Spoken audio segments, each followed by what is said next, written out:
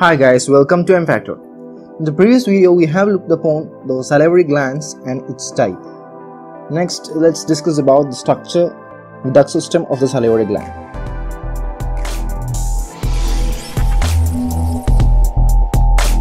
The salivary gland is internally divided into lobules. Within each lobule, many acini or alveoli are present. Each of those consists of a single layer of cuboidal epithelial cells surrounding the lumen or the central opening where the saliva is deposited after it's being produced by those secretory cells. These secretions are drained into the lumen of the intercalated duct. Many of them join to form the intralobular duct. Few of those intralobular ducts join to form the interlobular duct, which unite further to form the main duct of the gland. So from the lumen, it goes into the intercalated, then to the intralobular, and then to the interlobular, and then to the main duct of the gland. A gland with such a type of structure and duct system is called as racemose type. Next, let's look at the properties of saliva. In a day, a normal human secretes about 1 to 1.5 liter per day, or 1 milliliter per minute. Even though parotid gland is the largest gland, it contributes only 25% of the total, while the submandibular gland contributes the most, 70%. Sublingual gland, being the smallest, contributes only 5%. The saliva is slightly acidic and hypotonic to plasma.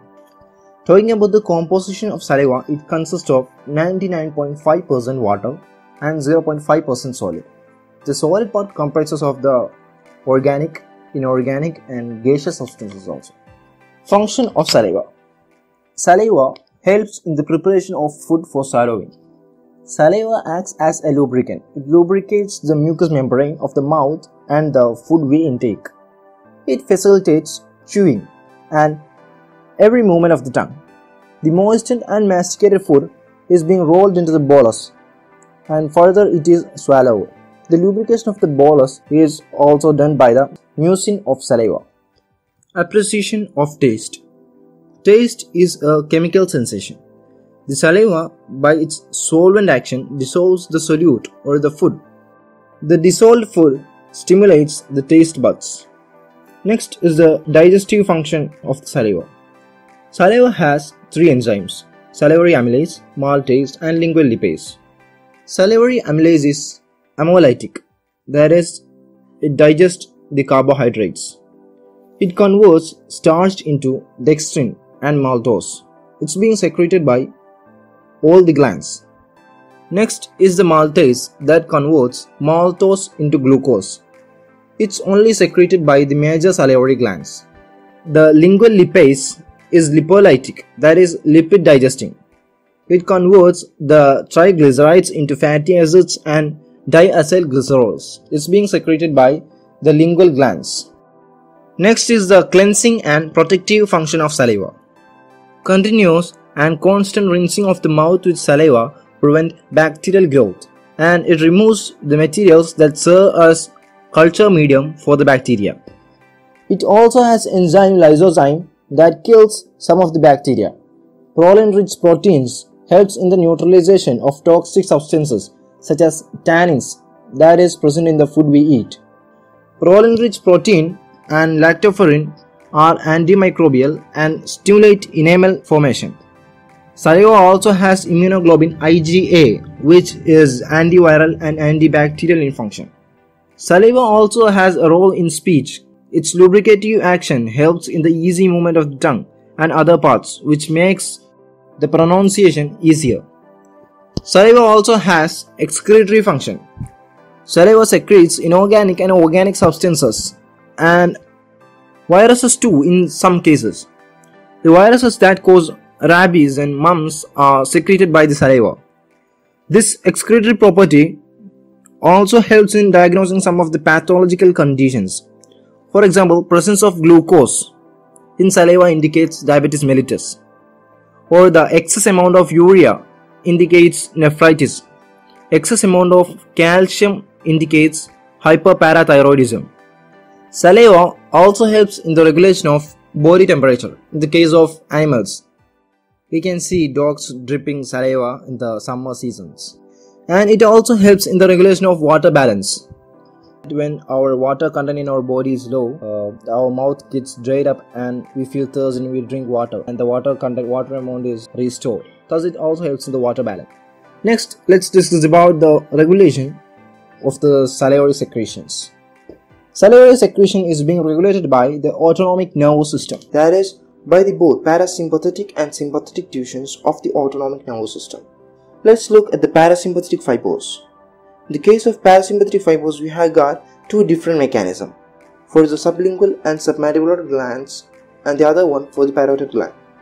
The parasympathetic preganglionic fibers arises from the superior salivary nucleus situated in the inferior portion of the pons. It then passes through the nervous intermediaries of Risberg, then to the geniculate ganglion, and through the motor fibers and coda tympani of the facial nerve, lingual branches of the trigeminal nerve, and then it finally reaches the submaxillary ganglion. The postganglionic fibers arises from the submaxillary ganglion and then supply to the submaxillary and the sublingual glands. For the parotid gland, the parasympathetic preganglionic fibers arises from the inferior salivary nucleus situated in the upper portion of the medulla oblongata. From here, it passes through the tympanic branch of the glossopharyngeal nerve, tympanic plexus and lesser petrosal nerve, and end in the otic ganglion. From the otic ganglion, the postganglionic fibers arises and it then passes through the auriculotemporal branch and supply the parotid glands. The function of the parasympathetic nervous system is to stimulate the salivary glands, but with a large quantity of water, that is, the organic content will be too low. It's because the activated acinar cells causes vasodilation. Let's look at the sympathetic fibers. The preganglionic fibers arises from the lateral horns of the spinal cord of first and second thoracic segments of the spinal cord, and they end up in the superior cervical ganglion. From this ganglion, the postganglionic fibers arises and supplies to the salivary glands, for three of them: parotid, sublingual and submaxillary glands. The function of the sympathetic nervous system is to stimulate the secretion of the salivary gland, but will be thick and rich in organic constituents such as mucus. It's because the activated acinar cells causes vasoconstriction. Saliva secretion is also regulated by the nervous system through reflex action. Reflex may be of two types: unconditioned and conditioned. Unconditioned reflex is inborn reflex. It's always within us and it does not need any previous experiences. Example of it is the secretion of saliva while food is present in our mouth. Coming to the conditioned reflex, it's acquired reflex. It's being acquired by us from the previous experiences we had.